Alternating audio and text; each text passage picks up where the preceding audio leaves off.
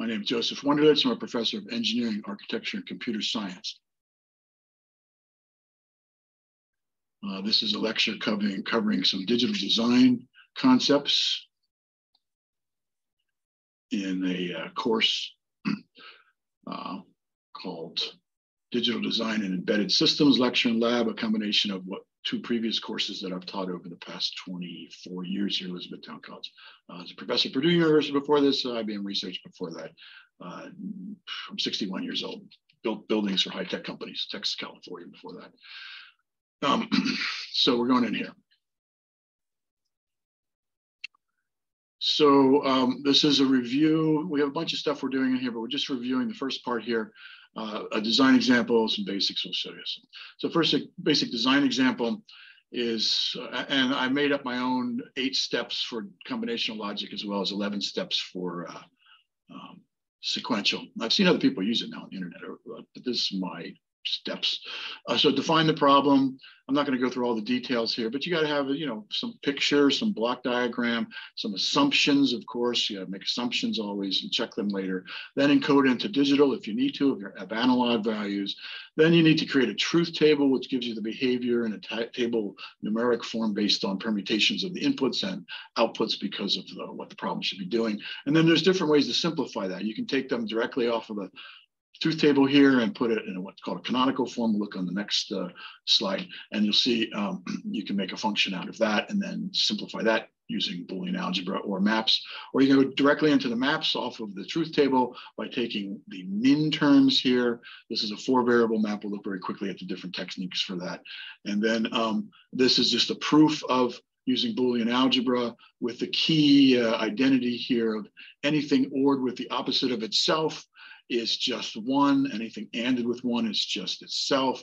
And so you do that repeatedly, and that gives you less product terms, smaller product terms in the sum of products here. And each boundary, including the edges of the map, will correspond to this identity here of something ORed with the opposite of itself. And that's the beauty of the map, and that's why it's a gray scale, a gray code numbering on the side here. You go 0, 0, 0, 1, 1, 1 instead of 1, 0. You count binary. You're going 0, 1, 3, 2. It's because you don't want any bit changing more than one bit changing at a time. So that's how that works. Converting to NANDs is an optional thing. This works good for VLSI circuit design. You don't always, First is logic design circuit. We use rail logic, standard form for PLAs, PLALs, programmable logic arrays, for programmable array logic. This is standard industry. You don't see it in textbooks all the time, but you have the rails available. It makes it easier to draw the thing too. And so we do that in here. We do rail logic where you make the input variables and their opposite always available. And you do a sum of products. Logical sum is OR of products. And then we convert to NANDs if VLSI or for any reason, sometimes you may just have a lot of NANDs around. Convert everything. This is an equivalent to a NAND when you not all the inputs of an OR gate. That's equivalent to a NAND. You can also make an inverter by just tying the inputs of a 2-input NAND together, and you'll see from a truth table that is equivalent to an inverter. This is a circuit diagram with these are TTL Texas Instrument code numbers. You can find these if you have old data books like I've had for 25 years lying around here, or more recently by Mouser or DigiKey. You can find these. Just type them in your circuit number and you get this thing. And then addressing assumptions. So we had to make assumptions to make our circuit not be out of control number of input variables. And then we adjust for that with an ad hoc solution. Ad hoc means it's really specific to this. It's not a general solution that you learn like in math. You want general solutions. A specific solution, an ad hoc solution is just for dealing with if we have any bits more than we said, we can't have any more than 3 bubbles detected by the image processing system. If we have any more than 3, it's going to put a bit higher, and these higher order bits is going to be 1. So we just OR it all together, and that make the trapdoor go. So that's a very quick overview of that. Then we have digital circuit basics here. I actually have a better one here, where this is all the possible combinations of of 2 binary inputs. Now, I've taught different forms of artificial intelligence and neural networks. There's a thing called predicate calculus that you use for doing, for example, expert systems in symbolic AI, and then you have used some of these other ones here. But for digital design, you're just using the ones that are shown here, the gates, and then understanding that if the output is 0, no matter what you do, that's essentially the same as tying the output to the ground, to logic 0. Not just leaving it open, you got to tie it to ground. If you leave it just anything just open, it's not, well, on the output it's different. But if you leave your inputs wide open, that's a floating pin. We learn all about the problems with that if you go in here with floating inputs, and how to use pull-up resistors to prevent that. And then one input ones, we have buffers and inverters. Inverter in logic design we use all the time, and a buffer is more when you actually make circuits, and this is if you're tying to a bus and you only want one device electrically connected to the bus at a time. You can't have everything electrically connected to the bus at a time. The bus is the common communication channel. You need to have a high impedance output state, which is controlled by an enable. So you're essentially disconnecting an input, whether it's inverted or not inverted. Just a buffer doesn't do anything other than, buffer just lets the same variable right through. But if you're using an enable, this thing is doing something. In logic terms, it's not doing anything. In actual circuit terms, it is. Then when we design in general, we're going to have either a word problem given to us, a truth table or a function, or an existing logic circuit, something giving us the behavior. So an example is a voting machine in words, three-dimensional or a three-person voting machine, majority decides, some basic logic reasoning there. A truth table would look like this, all the permutations of the input variables, 3 people, X, Y, and Z. And then when does it output? Well, when the majority, when you have a majority, then it's 1. Those are called the minterms that you would use in what's a canonical form here. We express the function of X, Y, and Z in terms of each of the combinations of inputs that make the thing fire without any simplification. You're going to see simplification in a minute. This is a sum of products, logical sum, meaning or sum of products, logical products, is anding them together of the fully realized functional outputs of all 3 variables that make it fire. That's canonical form. And then we do different methods to simplifying, either Boolean algebra or the maps. And if you're given an existing circuit with all the gates already written out, you create an output function and then you minimize that, either using Boolean algebra or whatever you want with that. Okay, back in here. So we have all these ones here. We'll go very fast through 2 variable maps.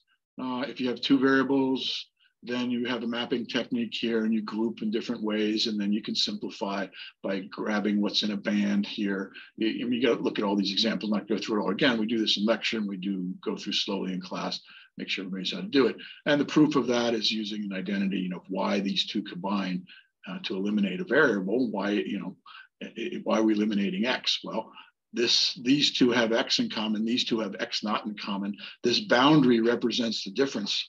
And so if you group the 2 through the algebra, we see that, X not or X just is 1. Anything ANDed with 1 is just itself.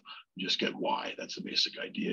And then there's grouping rules. You got to cover all the 1s, and you can use the 1s more than once. So, and then I'm not going to go through all the examples here, but we'll just go very quickly. That's 2 variables. You see 3 variables here. Same thing, grouping rules. Different things you can do. If you group all the things on any of these maps, it's F equals 1, because no matter what, all the inputs or any combination of inputs results in the output being 1. Well, then you might as well just tie the output to logic 1, because it's just going to be 1 regardless. And then there's different, so we have these minimization things. So I say, minimize some function of 3 variables. Here are the minterms, some of the minterms. You plot them, you do your grouping rules, and you find a simplified function. There's another one, and different things. And you can wrap around the edges. You learn your grouping rules. And you may have a choice here, like in this one, where you could group this way or this way with that 1 there, and that gives you 2 different choice functions there. So you should do that. 3 variables, that's 4 variables is same thing, a little bigger, different grouping rules. One special thing here, you can grab all 4 corners is something. And so, look at that, and then you see examples here. So here's actually grabbing all 4 corners right here. You see in this one, right there, there, there, there, and there. And that is X naught, Z naught. There's all four corners. And again, you plot them all. The number ordering has to do with that grayscale, that making sure that you have, or the gray code, making sure you always have every boundary, including the edges, only one variable being different of the three. And so you group, that's the grouping rules. And that's why the numbering is all weird. Again, you group all of them and you get F equal 1. If you have no grouping possible, you might as well just list the min term the way it is in its binary form here. You could do it like a grouping, but it's easier just to list the min terms, put it in binary, put the representative product terms, and then you're done. And then lastly, 5 variables is 2 4-variable maps. And so you look for things that are in common across the map. So you take one of the 5 variables, you let the entire map represent the not version of that, and another entire map represent the variable. And then everything on this map has V equal high. Everything here on the other map, V equal low. And then if something is on the same cell on maps on that variable and the not of itself, then you eliminate that variable. And so you see that here, and prove it to yourself there. So the students already done this before. You can stare at that a little. It doesn't make sense. And then derivation of maps themselves. These are homeworks from previous years. Prove to yourself that the M0 and M1 on a map actually reduce. And it's just repeated use of this one identity here. That's something ORed with the opposite itself is just 1, and then it's something ANDed with this. So it's actually identity 7 here. That's this solution's a little weird here. It's actually identity 7, but yeah, they don't ask the number there. Just the solution here has 14, which should be up here, which is 14 is distributing it. Well, I guess, okay, well, no, that is 7. I mean, this is 7. I'm sorry. Okay. And so you can prove that. There's some other examples of other things on here. We'll go through that, but that was just proving them in terms how the mapping works. Prove to yourself how the mapping works. Again, in class, we go through a lot of examples here. I'm not going to click into this here because this is going into circuit design stuff. Well, maybe we'll real quick. The students are doing a lab now in this class, whereas in the past they did pure logic. But in there, they look at all the different chips, and now they have to learn the chips and breadboard the chips and know all this stuff. And then, and we haven't gotten into flip-flops and stuff. And then some basics about just transistors and how they work, the physics of it all, and doping. That's more foundation material. And then the different kinds of transistors. We're not going to dig into that, but they should know in here a difference between a field effect transistor and a bipolar transistor. With the basic idea was a field effect transistor is you don't have any current flowing between the gate and the source, or the gate and the drain. You just put a voltage here, creates a magnetic field, an inducting channel, and then you have conductance here. And that's lower power. That's nicer to design with. You don't have to do all the mesh analysis, current, figuring out where the current is. If you use bipolar, you got a base coming in here, and you have some kind of gain, but there's current flowing this way and this way. There's current flowing every way. There's not isolation there. The logic gates we have already talked about. This is how they look in CMOS kind of circuits. You don't have to really memorize that in this class, but it might be of interest to you. We talked about this. This is a neural network chip I made 30 years ago. Going into details, just showing that you can mix bipolar with CMOS and why you would. There's certain characteristics of bipolar. Bipolar will give you can source more current. You can absorb a higher voltage spike. And you used to be able to switch at higher speeds with them too, but a lot of that's gone now. Everything's almost completely CMOS now. CMOS is you can lower energy and pack more in tighter. And then the students learn about their circuit trainer and lots of stuff in here. I'm not going to go in. So occasionally, including when I'm lecturing this time, the students learn other than how not to get electrocuted, but they sometimes might anyway, is how to deal with a power supply. And how we did that with the special resistor. How to strip a PC and get a power supply that works. Okay, enough of that. That's only occasionally we do that, and with periodic success and not doing that depending on the computer. Okay, so some new things here. Don't care conditions.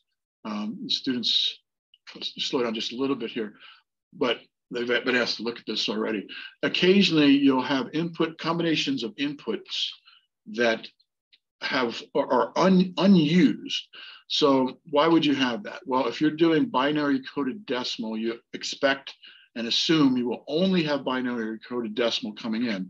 That means, binary coded decimal means, from 0 to 9, you are using a 4-bit representation.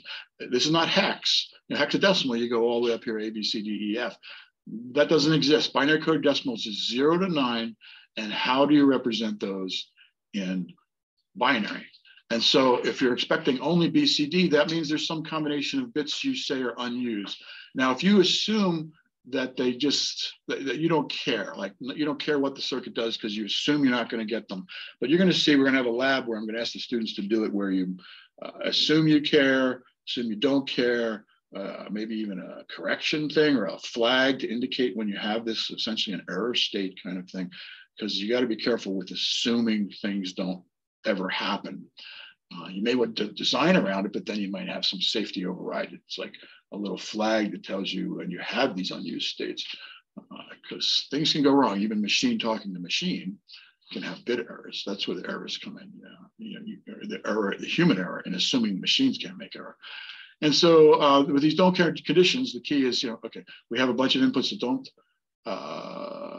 assumably don't happen. We put X's now. So here's an example of a code converter. So this is a whole thing's an example here of a code converter of X. This is a standard problem I've seen for 30 years, BCD to XS3 code. So, you're making it's not a complicated thing, but you're trying to be secret with what you're translating, what you're transferring with your data. This goes back to early world wars and things. You just, so you're putting some secret message across, you're encoding it into XS3 for some reason.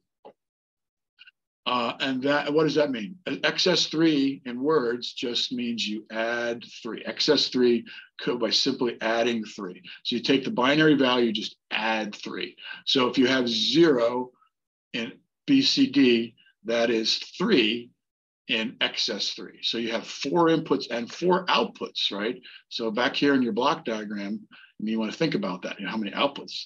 Now, luckily, you're not adding more than 3, or you might need more than 4 bits coming out. If you're adding 9 or something, then you're going to have more than a 4-bit output.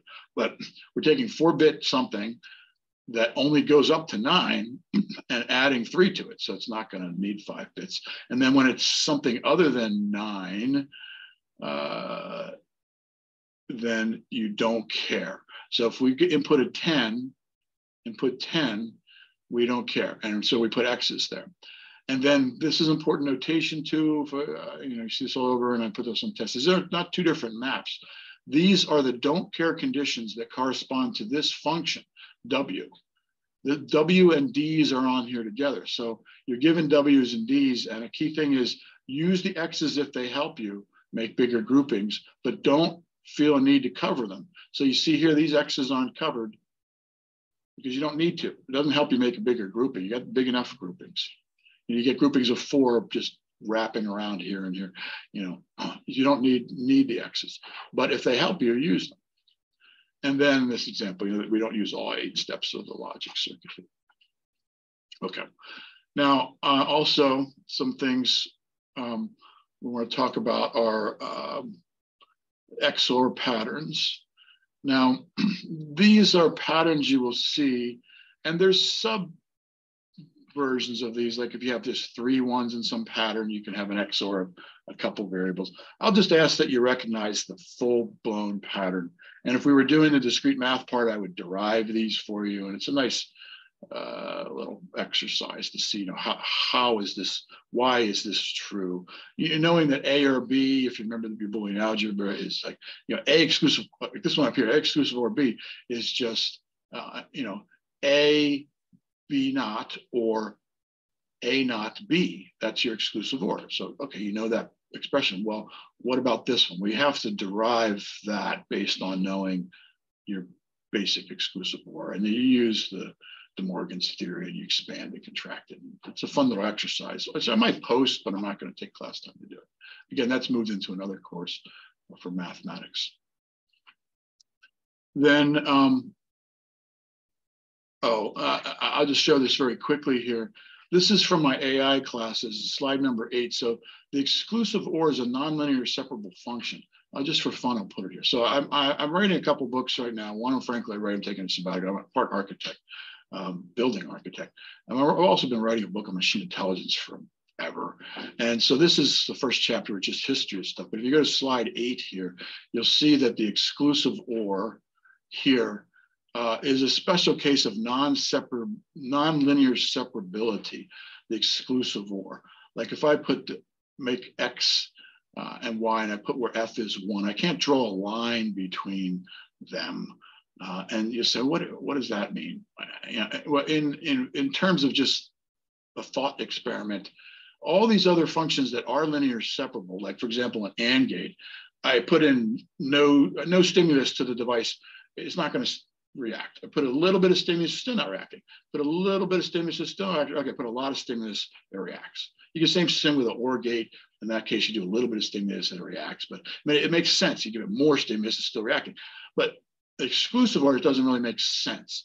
You give it no stimulus, okay, it doesn't respond. You give it a little bit of stimulus, okay, it's responding. Okay, a little bit of stimulus responding, but then you give it full-blown stimulus, it doesn't respond at all. That's a contradiction that the two guys in Minsky and Pepperit and MIT in the 1960s said you can't use a single neuron perceptron to do nonlinear separable problems. Dried up all funding for neural networks until Rummerhart in 80, actually Madeline networks a little bit before that, but in the mid-80s, Rummerhart did backpropagation. And it showed you if you have a layered network in deep learning, if you have layers, then you can do non-linear separable problems.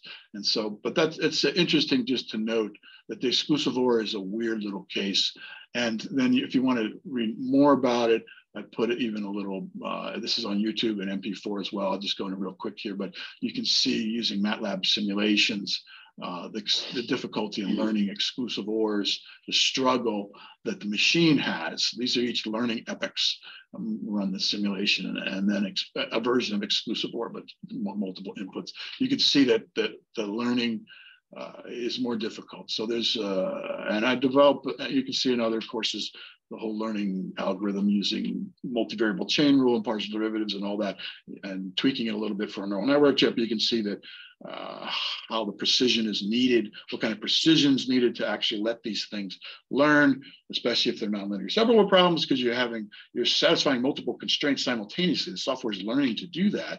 And if they're struggling to do that, then you got to slow down the learning rate. You're on an error surface. We're doing some least mean squared gradient descent learning, and you could jump over the local minimum trench and back and forth if it's learning. I mean, you have to listen to this. I don't want to go in all through that, but that's a whole other thing I do. I designed 2 neural network chips. One got the thing in the patent office in 1991. Another one's up behind me here.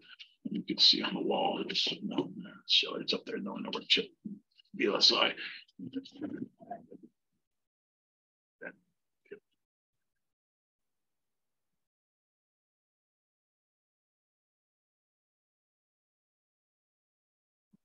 There we go. Okay, so back into digital design. So we're right about here in this course now. And then there's some other problems. Voting machines, you saw a little bit of that here, but here's a homework voting machine, including designing simulation for it. Logisim, we use Logisim. We used to use Xilinx until the IDE, the development environment,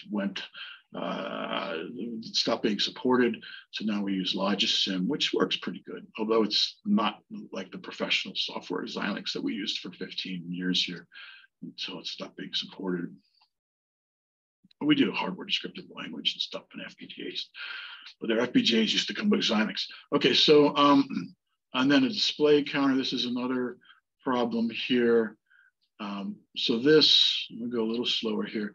Students haven't seen this before. So you want to design a hexadecimal to 7-segment display. So here's a 7-segment display, A, B, C, D, E, F, G. And each one of these little LEDs, little light bulbs, has a separate function, that's a combination of the inputs. And so you design that, and then there's maps. You have 7 maps here. And then if you really want to get fun about it, you look for common gates between the maps, and you do all that, and then make a circuit out of that, make a circuit out of it, for each of those segments of the 7-segment display. Okay, and then just a little bit more here. So now we want to, so at this point in the class, the students understand how to design Boolean circuits, combinational now, no feedback, no memory, yet no finite state machine. That's coming up with sequential, but they know how to design basic circuits in a step-by-step, 8-step process. My thing, I copyrighted or patented, I guess I don't care, it's public information. And some things I do, I've copyrighted other things, books I'm writing, but and patent stuff. But anyway, well, IBM owns the patent.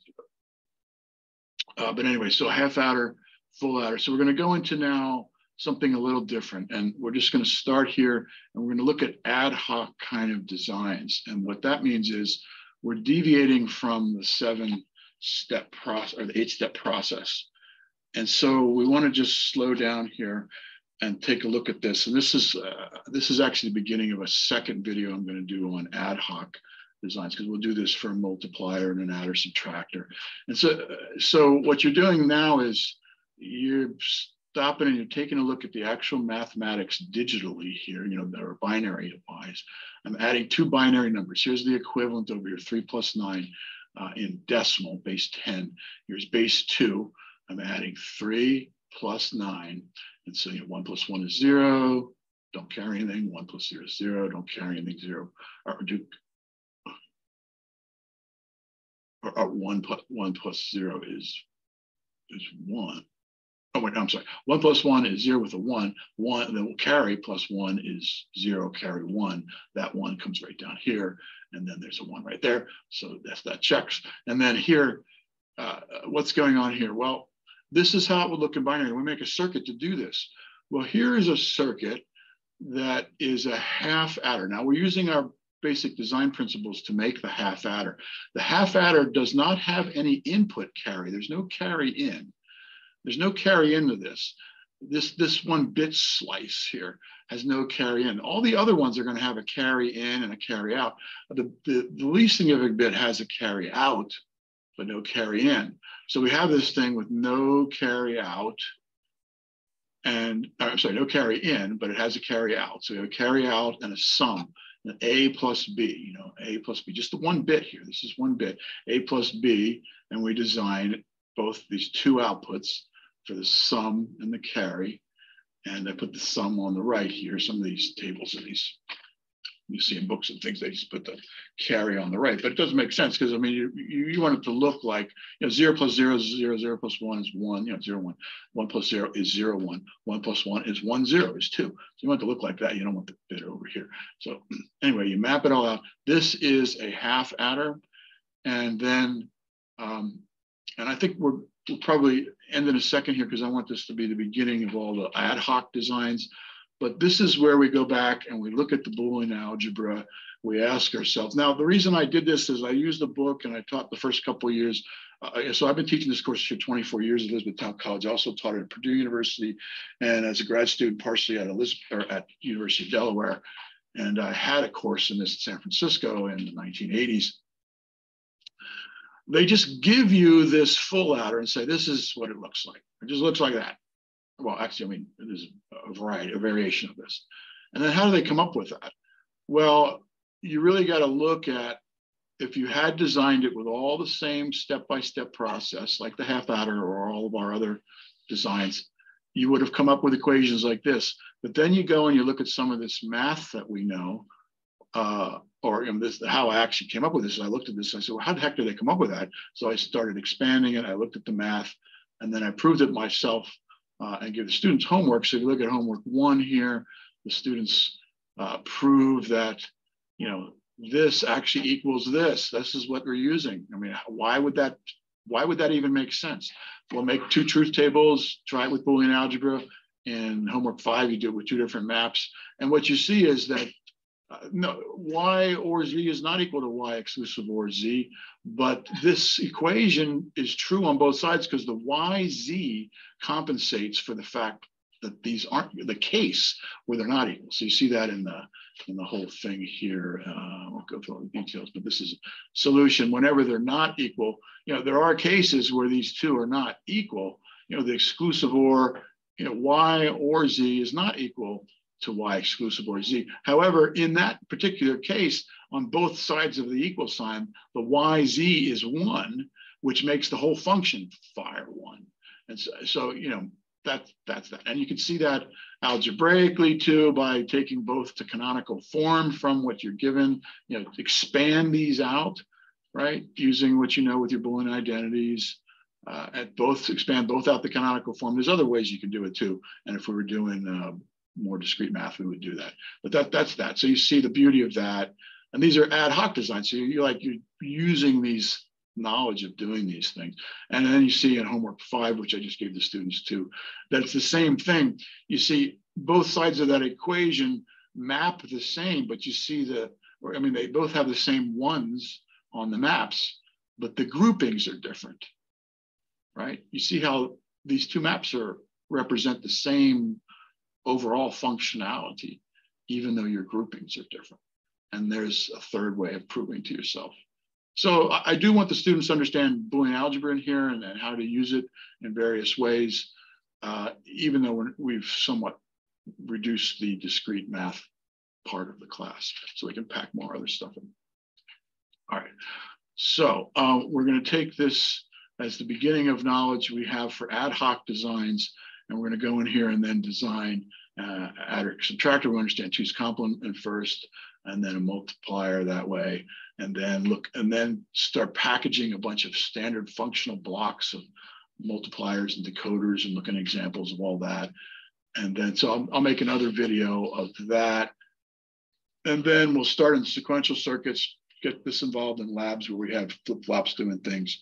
And then at some point we'll have a test like halfway through this with all of this up above and this here. We used to have 3 tests in this class, but we put labs, mixed 2 courses together. And then we got to get into microcontrollers, learn how to program an assembly language. First, we develop our own system, our own assembly language with a little machine. Then we look at existing ones, we simulate that. We learn how to make chips and do stuff with that. And then we work you to death in here to the very end. Okay. And if you don't get electrocuted, you die of exhaustion. So, just kidding, I shouldn't joke about that. Okay, stop sharing here. Yeah, so that's it for this video. I'm going to stop recording.